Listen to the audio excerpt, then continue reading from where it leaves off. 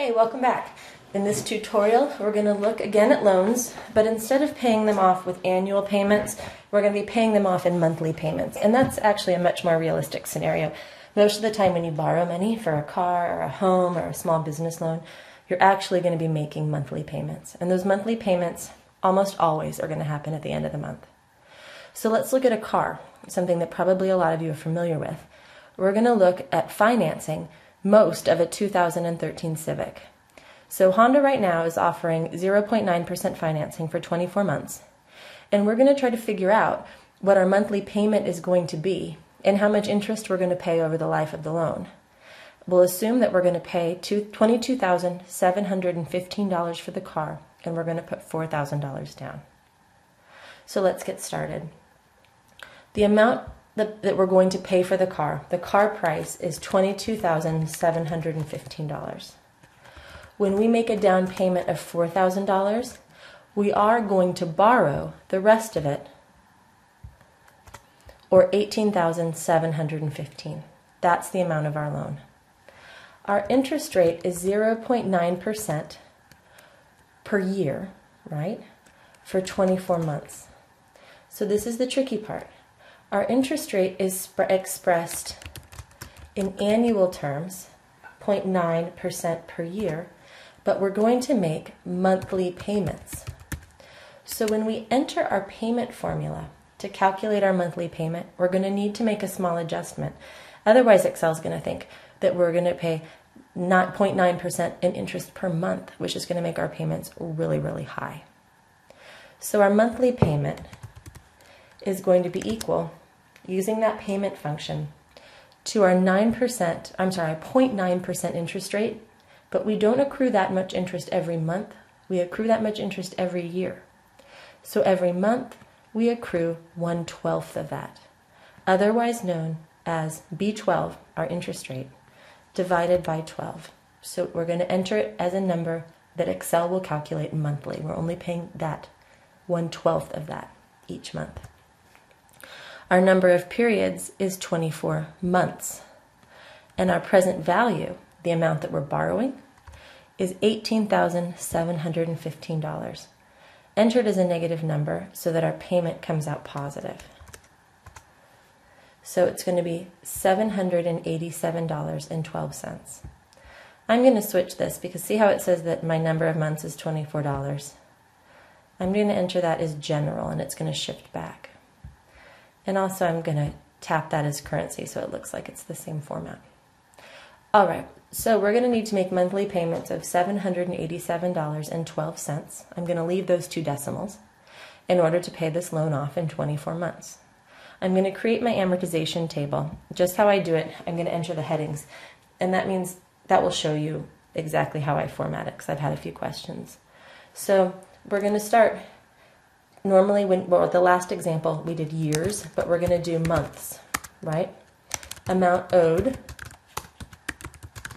at the beginning of the month, monthly payment, amount of the payment that goes to interest,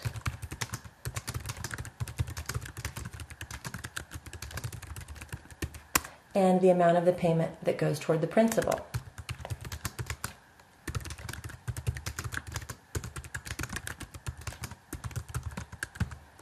All right, so when I entered it first, it looks like this big, long line.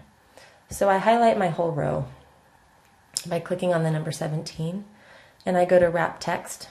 And Wrap Text is in the same spot on my PC as it is on my Mac, so it should be easy to find. And there it goes, it wraps it, and it automatically lengthens the cell length. If it doesn't automatically lengthen it, for instance, it comes out looking like this, which sometimes it will. It doesn't mean that it didn't work. It just means that you can't see most of it. And sometimes that can be a pain. All right, so there we go. I click again on that 17 so that the whole row is highlighted. And I say that I'd like to center those cells. And I say that I'd like them in bold. Pardon me. There we go. So we need to do 24 months.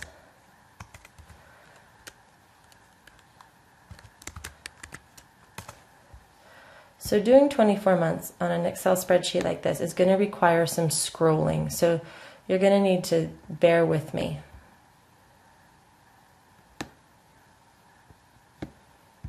All right. So I can fit actually most of it, everything I need within one screenshot. So I'm not going to need to do any more scrolling. All right. So at the beginning of the month, I'm going to owe, or you're going to owe, $18,715. Each month, you're going to make a payment of $787.12. I give it an absolute reference so that I can drag my formula down and I don't get a wonky answer. Then I have to pay a certain amount of interest, right? So each month, I'm going to pay interest on the amount that I owe at the beginning of the month.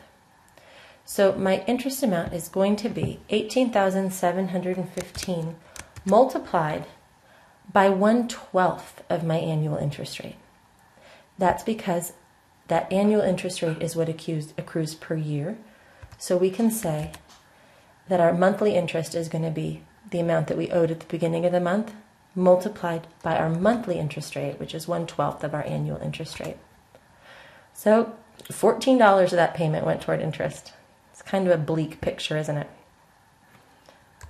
And then the amount that goes toward principal is our monthly payment minus our interest payment.